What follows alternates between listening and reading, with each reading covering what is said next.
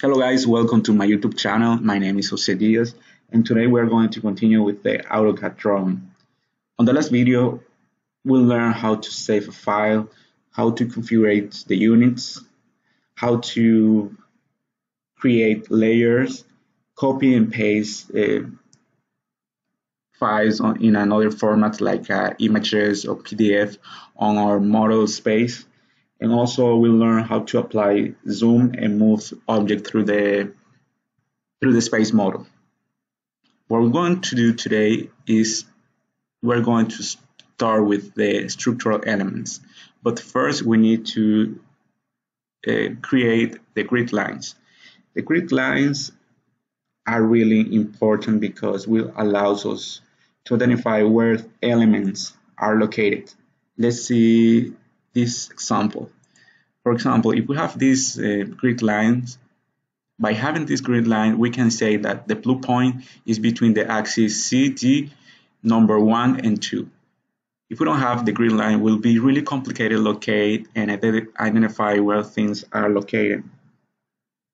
So we need to start with the grid lines of, in this case, our first structural elements, which are the columns.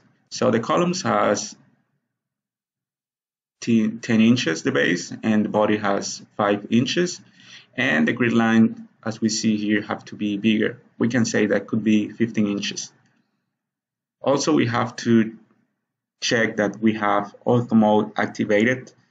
Ortho mode activated will allow you to make straight lines, and also we need to activate the reference points. The reference points will help us to identify different intersections points of the line, or maybe your different figures that you are doing, like the center of the point of a circle, the starting point and the end points. So we're going to start with the first command, which is line. The shortcut is L. We are going to type L, enter. We are going to select where we want to start. I'm going to start with the horizontal line. When we click, we notice that this is that there is a line that is extending from this point, and it is a straight because we have ortho mode activated. So now what we need to know is to enter the measurements. In this case, we say that this line would be 15 inches, enter. Enter again. Now we need to create the other line. We are going to type line again, and we are going to start from the middle. As you see, because we have the reference points activated, we notice that what is the middle point of the line. So we can start from there. We will move our mouse to the direction that we want to extend that line. In this case, will be down, and we will type the measurement will be 15 inches as well. Enter, enter. Now we need to move this line and create an intersection between these two lines. But what we want to do is to select the line, type M or movement or move, and select the point from where we want the intersection. So I want the intersection of the middle point to this middle point. So I will select this and I will move up to the middle point. So we know now that that is the middle point. Enter, and now I have my first grid. The next thing that I have to use is to change the layer in order to create the column.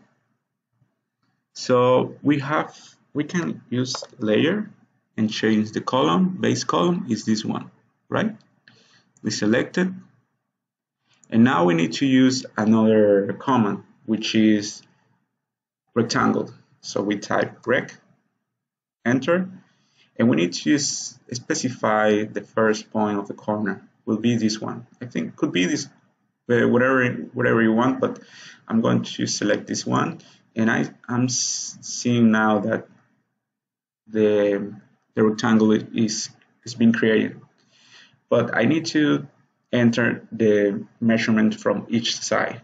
In this case, will be 10 inches, comma, minus 10 inches. Have to be minus because I want this rectangle grows to downside.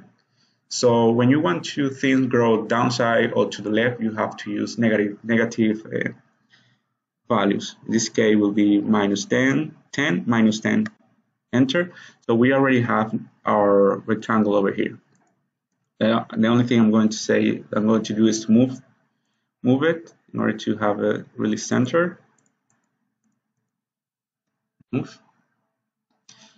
And now we are going to use another command, which is where we need to change the layer. We can use now this. And now we're going to use offset. Enter. We need to create a specific